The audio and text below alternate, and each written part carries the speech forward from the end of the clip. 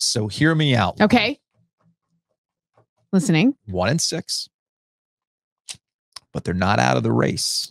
Please stop. Not out of the race. I do think there's a path to the division to win the NFC South for the Carolina Panthers. I'm on board now. One win changes everything. It's a week-to-week league, Lauren. It's week to week. They just needed to break through once. Now, why are you looking at me like that? Okay. Because stop it. But the one thing I will say is that it would be very funny because they don't have the pick. If they ended up making the playoffs and tanking their draft position that they don't even have. That would go to Chicago. Correct. So now I'm kind of on board for this because that would actually cost Chicago like a lot of draft slots. It is funny you mentioned that because that's kind of where we are with the Carolina Panthers. Look, yesterday I had a listener point out to me that I was kind of cavalier about the Panthers beating the Houston Texans. That game almost killed me.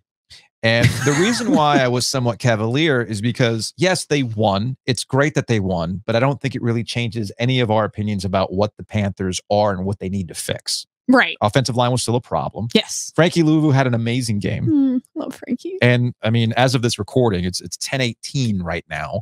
They haven't traded Frankie, so that's good. Trade deadline's on the way. If they trade, never mind. I'm gonna.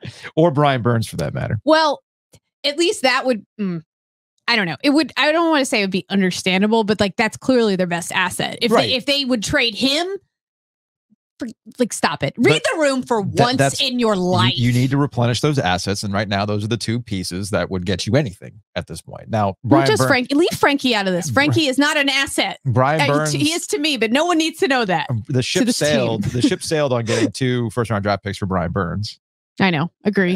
Which is so at this point, just don't do it. Right. Sign him with a contract. But we'll see how that all plays out. I mean, they just have to figure the left tackle situation is what it is at this point. But here's what to get back to my cavalier attitude about the Panthers and why I was kind of like, cool, you won, you needed to do it. I'm sure it was great to see Bryce Young smiling again. We haven't really seen a lot of smiling out of Bryce Young. That's just not his character. To see it I think he's actually played better in other games that they didn't win. So, I mean, not that he played poorly. He didn't. I thought he played pretty well. Bryce Young has been fine. I agree. He has ultimately been fine. The team around him is just not very good right now. He can't catch the passes. I mean, Ike Ekwonu's has regressed to a point where it's. I don't even. You just wonder what's going on with him, man. Literally, where's Oz the mentalist to come through the Panthers camp, the Panthers locker room, and convince him, hey, man, you need to act like it's 2022 again. Also, we need him to get rid of the sun visor. Because I think he's not.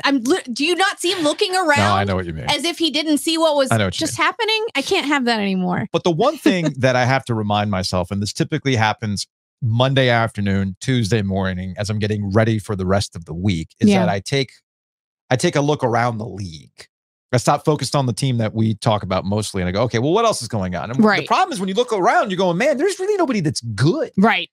And that's what makes this almost worse. We're dangerously close to a weekend of football. If we didn't already hit it this past weekend, where I'm going to name you a quarterback that's starting this week, and you're going to say that's not a real person.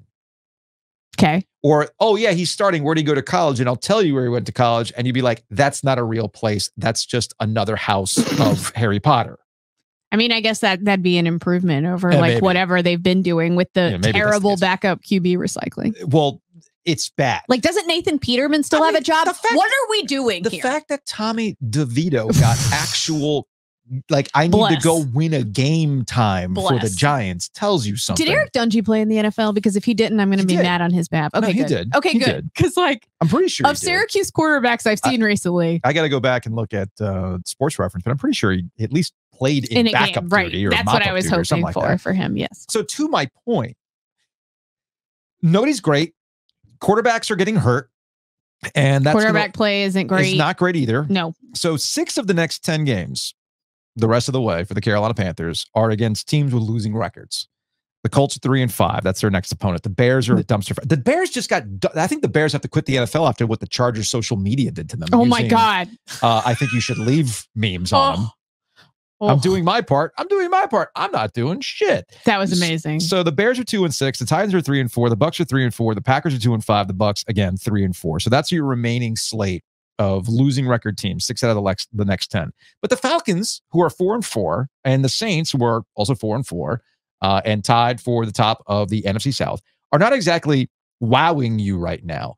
The Desmond Ridder experiment seems to have run its course in Atlanta, and Panther legend Taylor Heineke looks like he's gonna That's another one that I'm like, he's still in the league. He's still in the league. You know what? Actually, before the season, before I realized he was on the Falcons, I thought he was still on the Commanders. Speaking of that, you know, I mean, literally all of the quarterbacks I think on that roster are playing somewhere. PJ Walker's playing. Yes. Kyle Allen. Yes. Like Sam Darnold almost started for the 49ers this week because Brock Purdy was in concussion protocol. Yeah, they even had a graphic up with Brock Purdy as Sam Darnold during the game. So think about that. That these washout QBs that the Panthers thought were going to fix problems are backups, and they're actually playing, which tells you where we are in the NFL right now. Yeah.